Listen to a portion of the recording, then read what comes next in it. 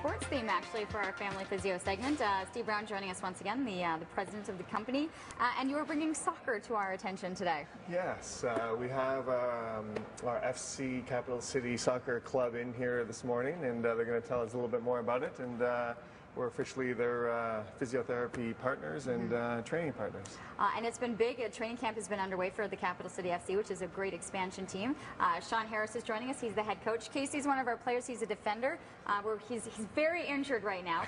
And Sonia Rigo is joining us as the physiotherapist. Are you seeing right now the launch of soccer season, a lot of different uneven surfaces, people are back out, and some of the injuries that we're looking for right now? So the most common thing that we see is ankle sprains, and then we have our knee sprains, and then the muscle strains. So that's what we have here with Casey. He's got a chronic hamstring strain. So what we're doing with him is a lot of soft tissue release. So just taking the muscle at the area where it's injured and then stretching it and releasing the muscle at the same time. So it's a little painful, but I was going to say, for someone that's hurting this is probably not the most enjoyable experience. But after it's all said and done, it really helps out. And so this is, I mean, we're looking at elite athletes right now. Certain things that you would suggest for those that are just picking it back up, playing their pickup soccer once a week, or some of the kids that are heading there in terms of injury prevention for them to head out? A lot of warming up before and stretching before and afterwards definitely helps prevent. And if you're starting to see some of these injuries increase, ankle sprains, knee sprains, definitely you want to be able to come in and start doing the rehab. Exactly. The earlier we see them, the better it is. Hopefully you're not seeing too many of the players. It is a huge expansion season for the Capital City FC. Shaun, it's been training camp's been underway since mid-April? Mid-April, yep. How are things going? It's terrific. It's, you know, I mean, it's one of those things that it's a new city for a lot of us, and it's a new season, but like I said, everything starts Friday night for us, so we're ready to go. This is a true international flavor to this team. There's some Canadians on the squad, but really you're drawing talent from all over the world. Yeah, we've been fortunate. I think we've picked some of the best young Canadian talent, not only here in Ottawa, but the Gatineau region, kind of pushing to Quebec and the Carleton region. We have boys from Toronto and BC as well.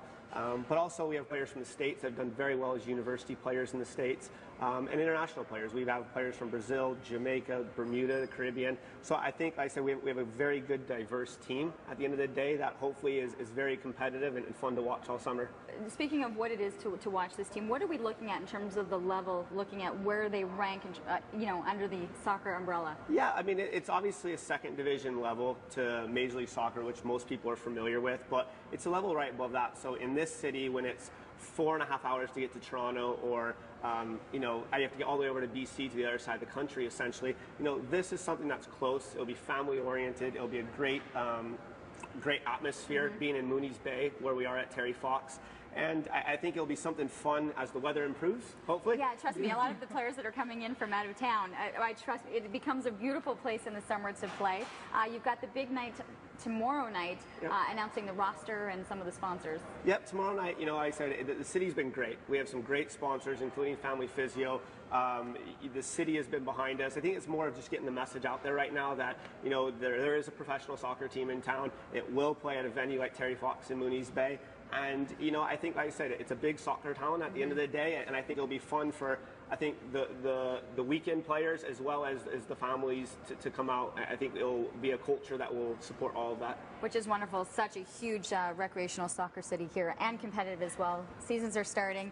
Make sure that you take care of your own soccer, warm up, make sure you take care of injuries, physios there if you need some help. I love the partnership. It works for the two companies. And the opening game is Friday night at Terry Fox. Mooney's Bay, what time is the game? 7 p.m., capitalcityfc.com. And who are you playing? We're playing Toronto, Croatia. All right, so there you have it. Good luck with the season, by the way. Thank you for having us. And welcome. And Casey, hopefully you're injury-free and don't have to pretend that you're hurt. We're going to take a short commercial break. We're going to be talking actually hydrotherapy. Is that right, Steve? That's next time? Yeah, should be good. Okay, a great tool for those with limited mobility and also for rehab. It's an amazing tool. Okay, hydrotherapy is the next topic on our next Healthy Living. You can always email some questions amorning@atv.ca. Let me try that one again. amorning@atv.ca. It's not the contest line. All right, we're going to take a short commercial break. We'll be back. Plenty more still to come.